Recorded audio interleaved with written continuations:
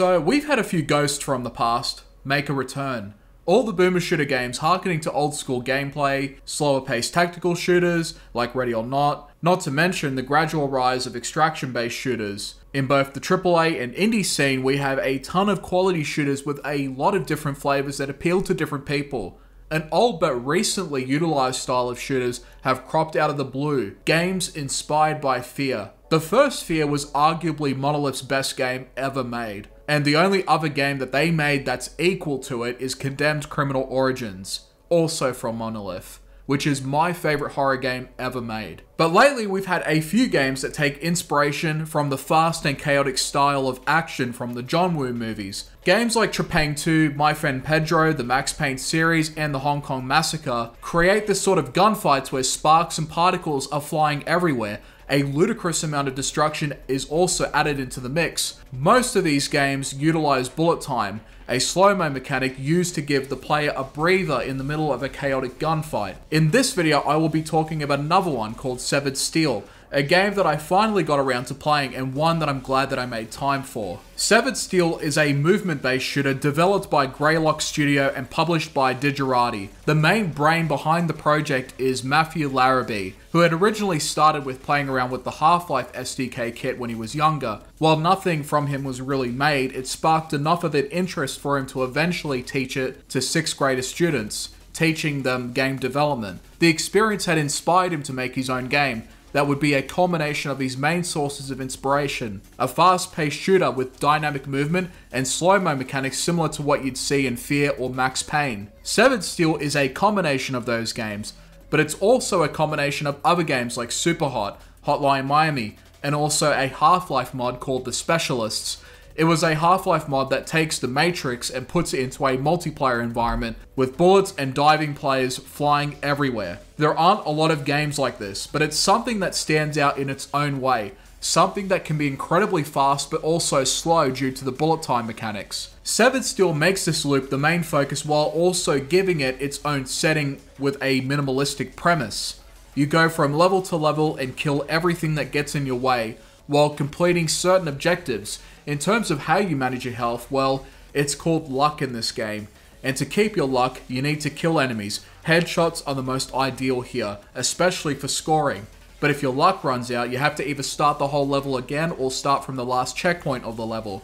But each level is relatively short, so you'll have to get used to starting all over if you screw up. For multiple chapters, you pretty much do the same thing, and as for where you are, why you're doing this, and who are the people that you're fighting against, well, it doesn't really matter because the game has little to no story whatsoever. There's no information or stuff to read about your character or what's going on and why you only have one arm in the first place. It doesn't really get explained to you. But according to the article I read, the developer of the game had said that the game is a revenge story. The main character, Steele, has worked for the company Edensees her whole life, but after an injury on the job, Edensees decides she isn't of value anymore and throws her out.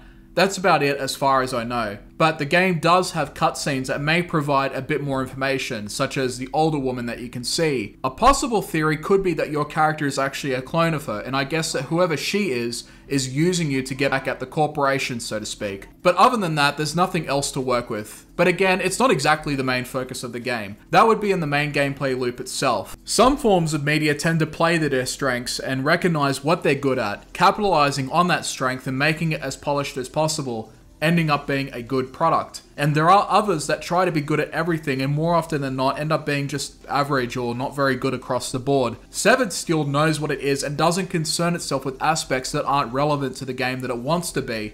And what kind of game is Severed Steel? Well, it's a lot of slow motion mixed in with a ton of movement variety. You can wall run, double jump, slide, do flips, and dive like in Max Payne. The game is really fast without the slow motion, but the slow motion itself changes the pace to a point where the player can actually relax a little bit more, no matter how chaotic the gunfight is. The slow motion that's utilized also adds a puzzle element to it, figuring out the best method of clearing a room, knowing which weapons are more effective, and also the bullet count itself. Not ammo count, bullet count. So, because of the circumstance of your character only having one arm, you can only fire the weapon until it's empty and then discard it for another one. Now, if you ask me, the character is just straight up lazy. The character from the game Endoparasitic has all three of his limbs ripped out by monsters, with literally only one arm left, and he still manages to reload his weapons. So what's this character's excuse exactly? Anyway, joking aside, the huge variety of weapons and the amount of enemies does make up for it. In fact, the lack of ammo does encourage experimenting with different weapons and seeing what results you can get from it, and there are a lot of weapons that you can unlock. If you run out of bullets, you can then throw it at an enemy or get up close and personal and kick them, grabbing their weapon in the process and continuing the onslaught. There is, however, a card that you can get that does give you one more reload. So there is that at least. The campaign is just a sequence of different levels with some variety in between. They all comprise of the facility that you're in, while each having their own distinct design to them. The environments themselves are all voxel based, and you can destroy a lot of it too thanks to the cannon that you have on your left. It can be used to create new pathways or to blow up the enemies with shields, or those that have a lot of armor, or just about anybody. Speaking of the enemies, well, there's not a lot of variety here. You're mainly just fighting soldiers with different weapons. Some have shields, some have armor, or even a flamethrower with a gas tank on the back that you can blow up. There are boss fights though, but again, it's nothing that you can't handle, just like the enemies. Beyond the campaign, you do have a wealth of content to keep yourself busy with. You have the mode called Rogue Steel, which is the game's roguelike mode basically, featuring randomized enemies and player cards that can have a buff or a nerf effect that can make the game either easier or harder depending on what you end up with. You also have New Game Plus, which also randomizes enemies and makes it so that they constantly spawn. Players that want more of a challenge should give it a try. Then you have Firefight, which is to kill every enemy in the level basically. And as for those levels, you do need to level up in order to unlock more levels, and also more weapons and cannon variants in the process.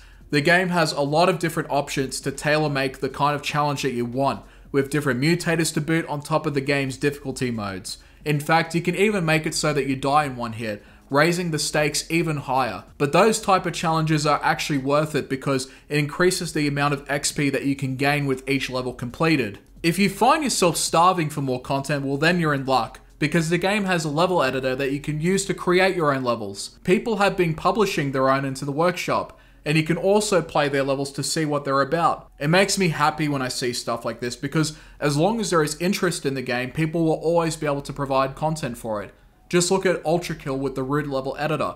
People have already been making custom maps with the game, and if anything goes by with Act 3, with the official level editor that's been talked about, or as far as I know, the potential for that game is going to be limitless. In other words, the game is infinitely replayable just on the merit of the custom levels that you can create with the level editor. The game is a lot of fun and is great if you want to do nothing more than just go guns blazing and look cool while doing it. But aside from the already fantastic gameplay, there is of course the graphics and music. Graphically, the game has a really nice mix of sci-fi and industrial voxel aesthetics, making it feel like you're in a world that's like a blend of The Matrix and Tron put together. The lack of static lighting is replaced with a metric ton of lights that are virtually everywhere, with skylights and post-process LUT making up a lot of the lighting that you see in this game. The models themselves are also quite impressive, with a good amount of detail added to each weapon and the enemies too, while still looking somewhat minimalistic in their presentation. It shows that even for a game like this, a game that was mostly worked on by one person, you can still make a really good looking game with a powerhouse engine like the Unreal Engine. And I say mostly because he also had help in other departments,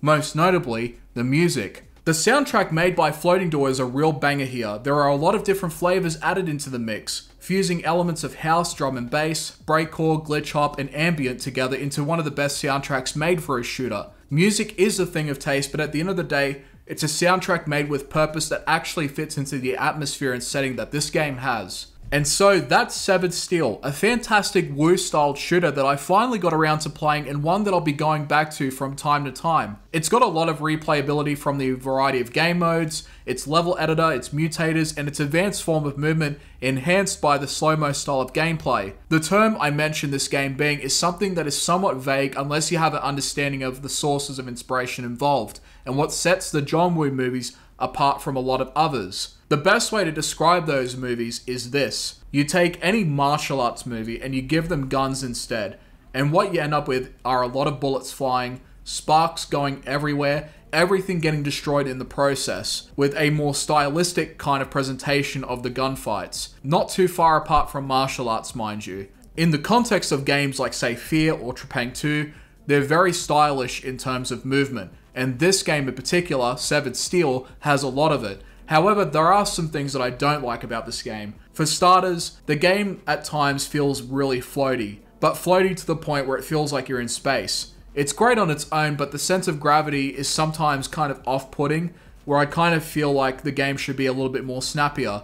It was something I realized when I started playing Trepang 2, and then went back to this game. This game in comparison feels very floaty, while Trepang 2 is very snappy and quick with its movement. The leveling, on the other hand, is a grind, even with stacking mutators and difficulty bumps. You'll have to get used to redoing levels and challenges over and over again until you have access to the different character colors, weapons, and cannon variants. But other than that, the game is fantastic and is definitely worth picking up. The developer has another game in the works called Echo Point Nova, and it looks to be an expansion and evolution of the mechanics that were implemented in Severed Steel, but with a new setting and hopefully better gameplay. Definitely looking forward to that one too. But in the meantime, give Severed Steel a try, you won't regret it. Thank you for watching.